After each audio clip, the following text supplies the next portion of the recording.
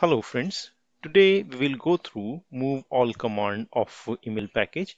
In this video, we will move mails for different type of connections. Move all action moves mails from one folder to another folder. Usually, a bot developer uses this command if a mail is processed so that it will not be picked up in next bot execution. Automation Anywhere provides three different protocols or ways to support this. These are IMAP protocol, Exchange Web Services or EWS, and locally installed Outlook client. POP3 protocol does not support moving mails, and so this RPA tool does. So let's start. Firstly, we will create a bot and we will name it as move all. We will search for email package here, and here we will drag connect command, then move all and disconnect command. And let's first provide the connection informations. So firstly, we will use this Outlook type of connection, and for this Outlook type of connection, we do not need to provide any credentials for reading mails or moving mails from one folder to another folder. This type of connection will connect from our locally installed Outlook client, and it will move mails from this inbox folder to move folder. So let's first click it, and since we are using for this Outlook user 0910 at Gmail type of user, so this user we have to select from this drop down, and for this we have to perform a desktop operation. So just we'll click on refresh option,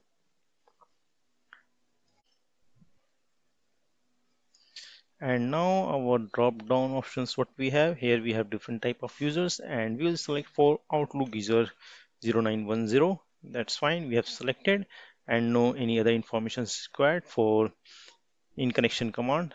Now we will come to move all. In move all command, we are providing specific folder, that is our source folder is inbox, and destination folder is inbox slash move. Yes, it's inbox slash move. That's fine.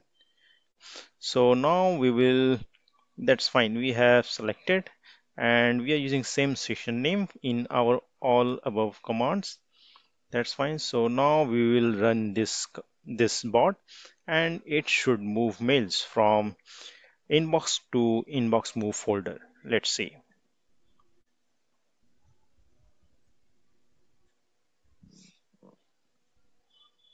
That's fine. Our bot ran successfully, and yes, all our mails move from move to inbox. That's fine.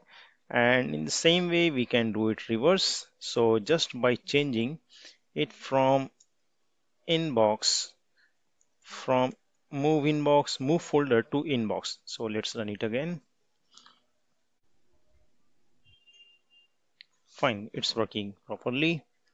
So first options, that is for Outlook, we have performed successfully. Now we are disabling this, and we are again dragging a connect command, and here we will select for email server type of connection. And for email server, under email server type, we have two options, two protocols it supports, so IMAP or POP3.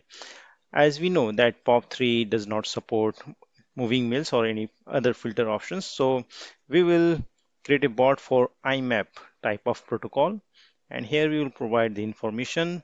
So I have a user named Office 365 underscore dev at the rate Automation Anywhere dot store. That's fine, and let's copy it to log into the server so that we can verify how our mails are being moved. So let's click this, and this is my user, and here is my password. That's fine.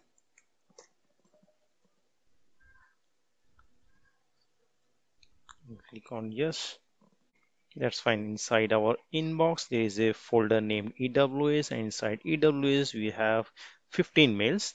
And if you will come down to temp folder, inside temp folder, there is no mails, it's an empty folder. And in our bot, we will try to move mails from EWS to temp folder. So here I will have to create a password first. So password, let me create it. And host name is outlook.office365.com. Port number is 993 as we are using IMAP protocol. And we have to select this use secure connection, and that's fine. And inside move all we have to have minor changes. So my source folder is inbox/ews, and my destination folder is inbox/temp. So mails from EWS will be moved to temp folder. So let's run this.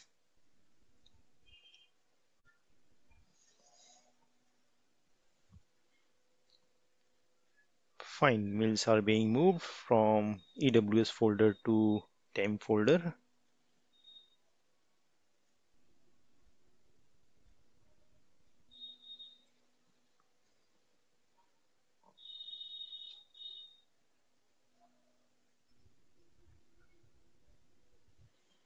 Excellent.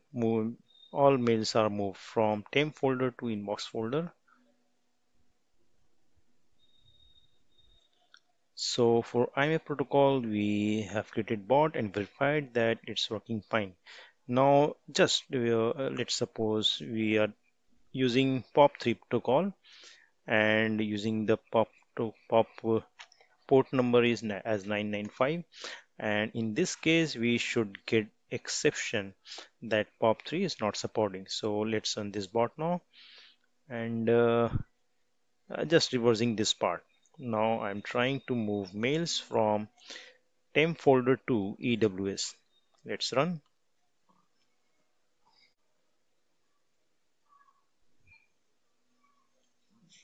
Fine, our bot is failed as per our expectation, and it's showing message here that POP3 is not supported for move operation. That's fine. And yeah, so we have verified for IMAP and POP3 also locally installed Outlook client. Let's come to firstly disable it, and again we will drag a connect command here, and this time we will verify for EWS server. So for EWS server, again we have to provide the same information, that is here we have. Mhm.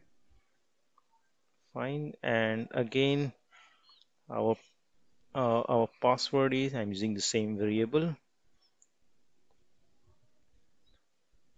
It's also fine, and we have selected EWS here. Domain name is same as Outlook, so again it's optional, so we are not selecting this. And here I'm using basic one, not an auth2 protocol, so that's fine. We all are supported. This move all commands is being supported by all different versions of Exchange server. So here I'm using this 2010. So let's see. And again, as we are using the same user here, so this time it will move all mails from temp folder to EWS folder. Now our EWS folder is empty, and yes, fine. So temp folder is our source folder and destination is EWS. So let's run this bot.